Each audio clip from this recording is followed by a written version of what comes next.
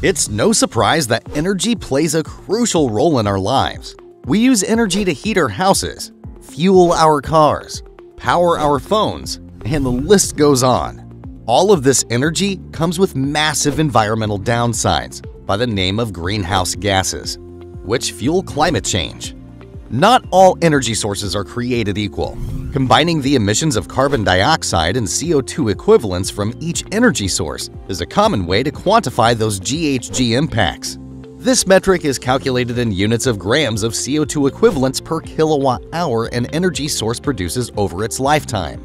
In the electrical sector, coal and natural gas dominate the global market. These are both the most common sources of electricity and the most polluting. So, let's take a brief tour through some of the pros and cons of the most common replacements. Before we get there, a note: we shouldn't treat renewable energy as a single-source solution. Our green future requires a mixture of most, if not all, of the renewable energy sources we're about to discuss, and more. Hydroelectricity is currently the most common renewable energy, but dams need rivers to power their massive turbines, so they can't be placed just anywhere. Nuclear energy, while not technically renewable, is a sufficiently abundant source of low GHG energy. Of course, nuclear power plants come with several high-profile risks, though they still have a better safety record than the history of fossil fuel power production. Wind turbines are a leading source of clean and renewable energy. Unfortunately, they have a large physical footprint and must be deployed where high winds can be expected. Biomass is certainly renewable and generally burns cleaner than fossil fuels, but that doesn't mean that they are particularly green. At Solaire, we focus on solar energy, so the rest of this video will focus on energy that we harness from that great fusion reactor above us, the sun. The current king of solar power are solar cells based on silicon. For the most part, this means mining up quartz and going through an extensive purification process. In a previous video, we go into more detail about how silicon solar cells are made. As a quick recap, silicon ore has to be smelted, isolated, purified, and crystallized, all at extremely high temperatures, for days. Then they can finally produce wafers which can absorb sunlight. These long, high-temperature processes mean high energy cost and large facilities. High energy cost means increased GHG emissions, to the tune of approximately 43 grams of CO2 per kilowatt hour of energy produced by the solar cell. Silicon is abundant, but high-purity silicon is not. To put this in perspective, it would take about 400 megatons of silicon to produce enough silicon solar panels to meet our global energy needs. As of 2015, approximately 50 megatons of silicon are produced every year. So, if a concerted effort to produce traditional solar panels hijacked the entire silicon industry, it would take about 8 years to mine enough silicon to make those panels.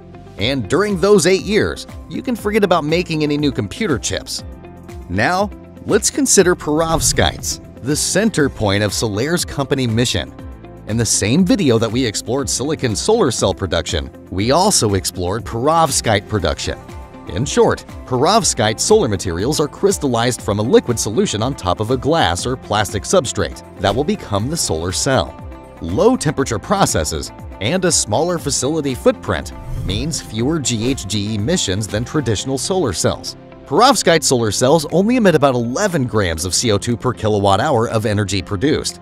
So, let's take a look at a 100% solar future with perovskite solar cells. Thin-film perovskites only need 1/5 of a megaton of its core mineral for the 100% solar future. Meanwhile, annual production is about 35 megatons per year, which can extract enough perovskite minerals to electrify the world in just a few days.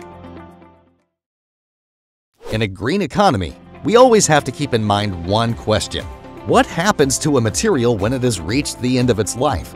Solar panels are expected to have 30-year lifetimes. While some valuable metals and silicon cells can also be removed easily, recovered silicon almost always has to be re-purified, which is neither cost or energy effective.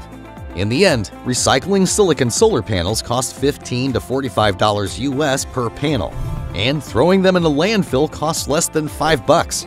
As a result, most silicon recycling comes from government mandates, which are few and far between. In contrast, there are real opportunities for perovskites to be part of a circular, green economy. At the end of a perovskite solar cell's life, the layers can be separated and reused in new solar cells. Remember, unlike crystalline silicon, perovskite layers crystallize out of solution, and they can return to solution with common solvents. Dissolving each layer makes separation, isolation, and extraction of perovskite precursors easy to design in an economically viable process. The process of reusing all materials in a perovskite solar cell is still emerging. But this exciting field is generating research to streamline this process and make a fully recyclable perovskite solar cell. Our hopes at Solaire are to accelerate our green future by developing and improving our solar power options. Among green and renewable energies, silicon solar power has the worst CO2 costs. By contrast, perovskite solar power will be among the cleanest and greenest energies. Additionally, a green economy has to consider the long-term impacts of its creations. Landfills filled with solar panels built on a 30-year life cycle will waste both resources and space. So the next generation of solar cells must have recycling built into its DNA from the start. And perovskites hold that potential. If you're interested in learning more about Solaire's mission towards a green future, stay tuned for our next video.